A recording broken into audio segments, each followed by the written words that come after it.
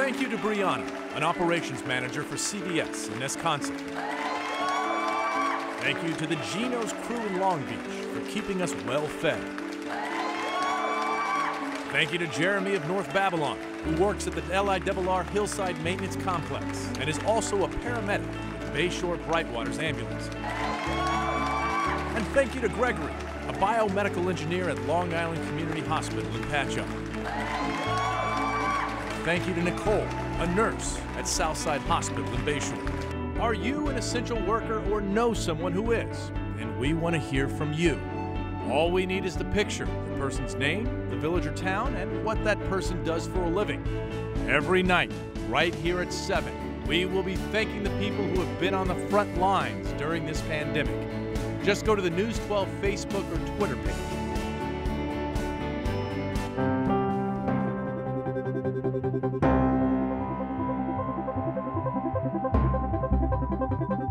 Good evening, I'm Stone Grissom, and welcome to our live coronavirus pandemic special report. Tonight, we have a doctor from Long Island Jewish Medical Center to help you sort through what's going on with COVID-19 in our communities and across the region. And of course, every night, we want to hear from you.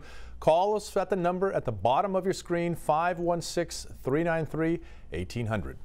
Well, Governor Cuomo said we are at another pivot point in considering reopening each region. Now, Long Island, we remain on pause as the state's 7th region already began its first phase of reopening today. The governor says the consequences of reopening economic activity depends on what we actually do. Our medical doctors have been saying the same thing. He also says religious ceremonies of up to 10 people that can resume in the state starting tomorrow if attendees wear masks and maintain social distance. Now today, Cuomo revealed that new testing at community churches suggested New York's new virus cases are actually coming from the low-income and minority communities, especially in the city. Statewide, we're now at more than 354,000 positive cases of COVID-19. Long Island, we account for nearly 78,000 of those cases. Now, the death toll in the state, the numbers are hard to even. I mean, each one of these numbers, that's a person. Almost 23,000 New York lives lost. Nassau Executive Laura Kern says the number of people dying every day is shrinking, though. She says as long as fatalities continue to go down, Nassau can meet that last metric to reopen and enter phase 1. Now, the coronavirus has claimed the lives of more than 3,800 Nassau and Suffolk residents combined. All right, let's begin our conversation again tonight. Joining us once again, Dr. Fred Davis, Associate Chair of Emergency Medicine at Long Island Jewish Medical Center and friend of the show at this point. We thank you very much for your time, what you do every day, and taking your time to spend it with us. And again, sure. How are you continuing to hold up throughout this? You know, I think one of the things is we've had a lot of support. I think a lot of people in the community, as well as our fellow staffs, has really been there for everyone to get us through these tough times. And I think we're really there to make sure everyone else is okay now and really help take care of the rest of the public and society. Yeah, and I think a point you made the last time you were on the show, and I think it's something that would be good to say again, is that as we begin potentially reopening, the hospitals aren't necessarily a place where you need to avoid 100% at this point, right? Right. I think initially there was a concern that the hospitals were a place where many people were going that were infected with COVID-19. However, we've worked hard. A lot of hospitals throughout the system have really worked hard to make sure that it's a safe place to still be able to treat many different patients for all different concerns, whether it be for chest pains or strokes. We made sure there was a safe place for them to be treated appropriately with no chance of really getting cross-contamination at this point. Okay, and I have to ask this question real quick because I've gotten this several times on social media and in other ways. This is a person who is caring for the person's spouse.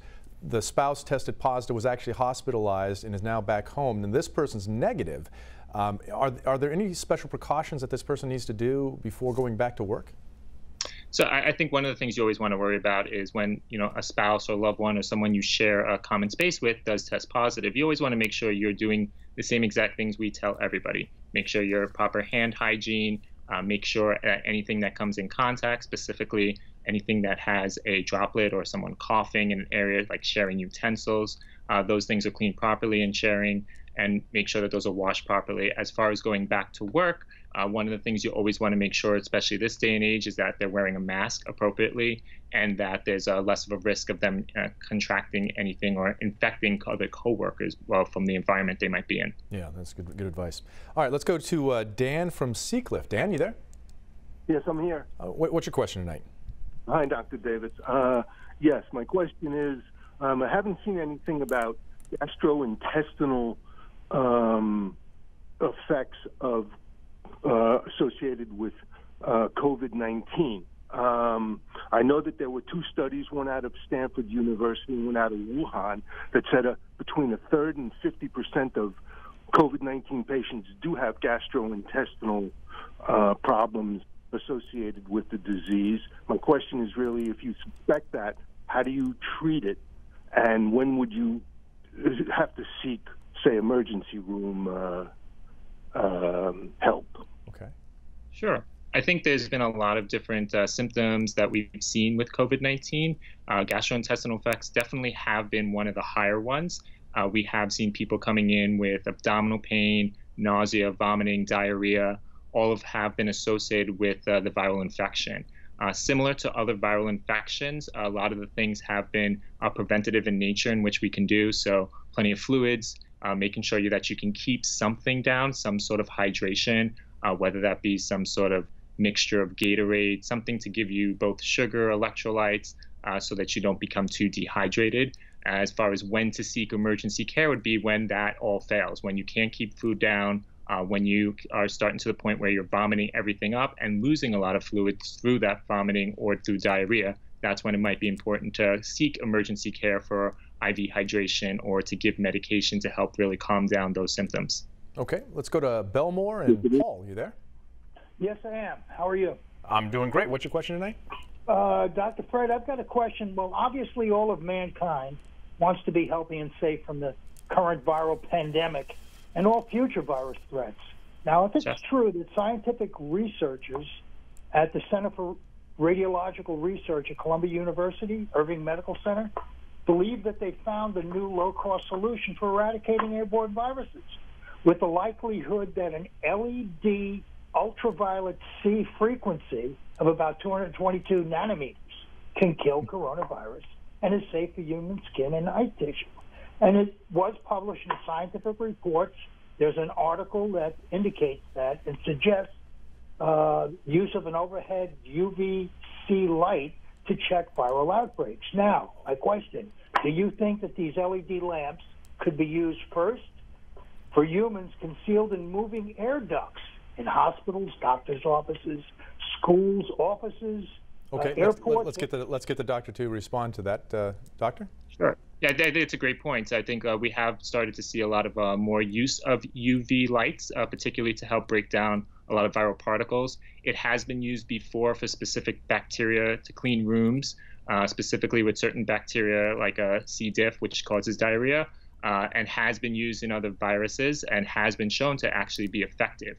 I think yes, it would be a great thing to have, especially in areas that have large amounts of people, such as airplanes, mass transit, schools, and hospitals. So I think there has been a lot of work as research expands to really include this and to help really disinfect circulating air. And it's just the extent of which it can be effective in those modalities. Okay. Neil from East Meadow. Neil? Yes, hi. Thanks for taking my call. As a dentist, I'm obviously concerned with sanitizing everything in my office, not just the smooth countertop surfaces. I was wondering what your opinion is on using sanitizing fogging mist, such as hypochlorous acid. It's already used in industries like restaurants, hospitals, supposedly safe for people and food. The question I have is, does it kill viruses effectively? That's a great question. I think it's one of those substances that has been found in white blood cells, produce it to really naturally kill off bacteria and viruses. So it has been shown to be effective in those instances. Particularly, there has been some initial research to show that it might be effective in this specific virus to break it down, and might be as effective as things like bleach products. So it sounds like it is a possible alternative to possibly use to wipe down surfaces, and especially since you do come in contact with where the major source is with people's mouths, that is a big concern to make sure you're using the right concentration and the right amount to break down what could be contaminated areas. Okay. Lorraine from Lido Beach. Lorraine? Yes. Hi, good evening. My question is, what are the lasting COVID effects to the brain on the elderly? My mother, 6 weeks ago, she could talk, she could answer a phone, she could feed herself. She was positive. She's been negative the last week. Can't do any of this now. I'm sorry to hear that. I know there's a lot of developing things we're starting to see long-term effects, and I think we won't necessarily know what the extent of those long-term effects until we have more time with what we are currently seeing with the virus. There have been a number of cases of patients that have been infected, specifically those who are elderly, who do have some long-lasting neurological effects, whether that be something as more forgetfulness, difficulty with balance, or difficulty doing a lot of the things they normally could do otherwise. We're hoping that's temporary. We know the nerves tend to really have a prolonged tracted of time in which they regenerate. So just saying things like the loss of taste and smell takes a while for it to regenerate. We're hoping that the same will happen with a lot of the nerve cells that were damaged or have some exposure because of increased inflammation. But unfortunately, it's one of those things where all we can say is time will really tell. Okay, and real quickly, let me paraphrase this next question. This is from Lucina from Selden. She does facials in a spa. She's asking, is there any safe way to treat her clients in this environment? Again, just like doing anything close to the mouth, you are at risk. So making sure the provider can really wear a mask, and also reduce the risk of exposure to any kind of respiratory particles, washing hands, possibly also wearing gloves, and changing those gloves between any kind of interaction with any people will help really reduce the risks. Okay, we're going to take a real quick break. When we come back, we're going to have more expert advice on how to keep you and your family safe from the coronavirus. And remember, we do want to hear from you. So call us with your questions at the number right there. The number doesn't change, 516-393-1800. We'll be right back.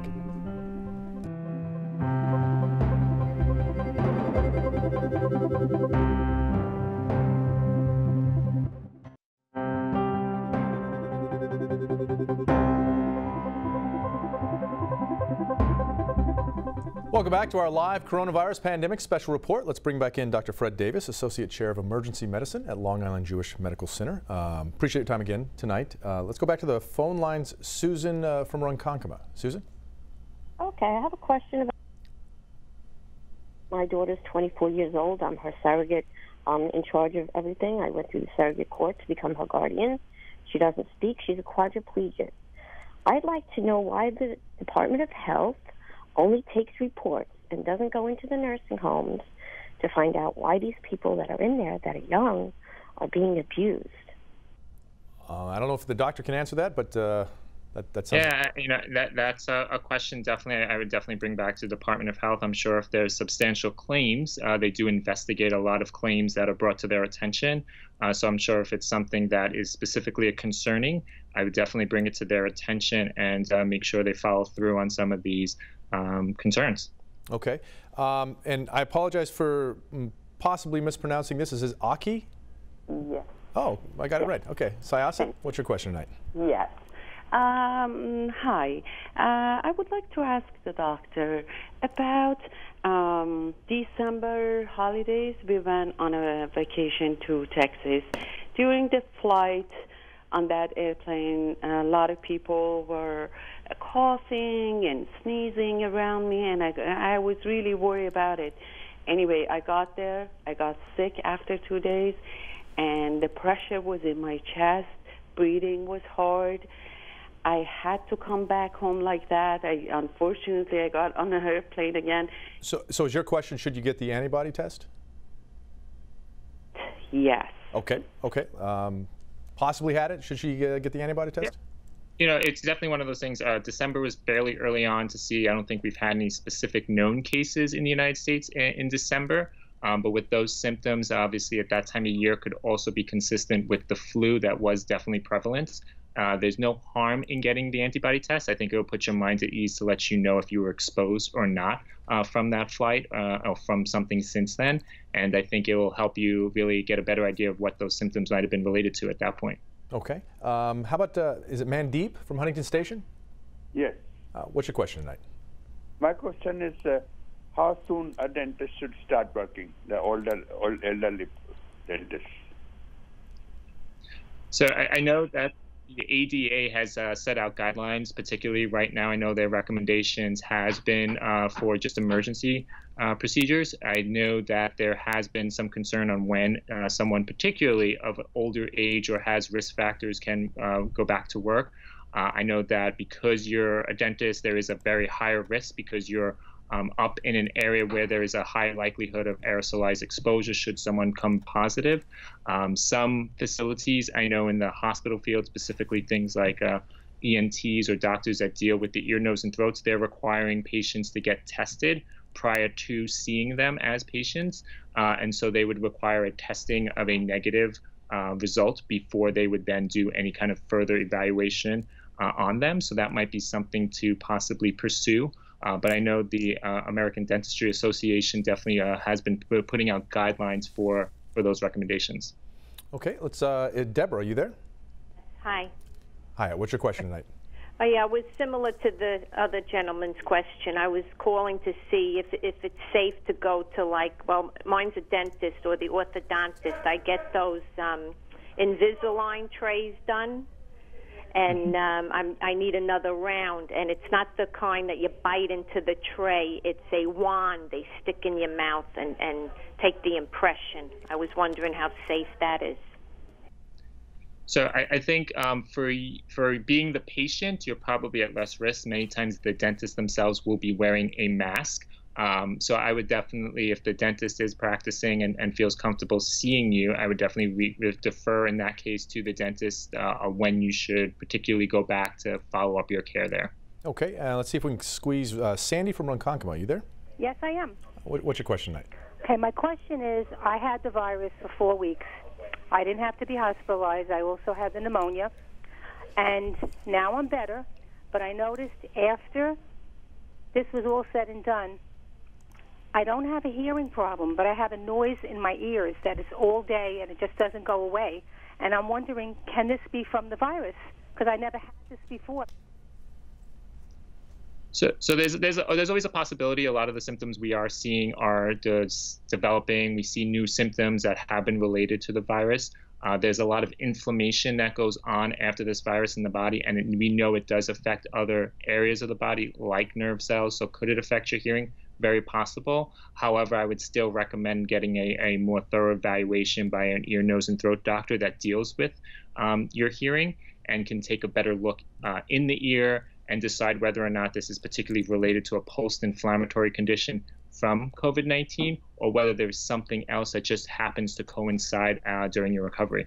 Okay. Unfortunately, that is all the time we have right now. So, Dr. Davis, thank you very much. I hope you stay safe. Stay on the front lines because we need you every day. And thank you so much for everything you're doing. All right. And thank you for watching tonight. And we'll see you right back here tomorrow at 7. Stay safe. I'm Stone Grissom.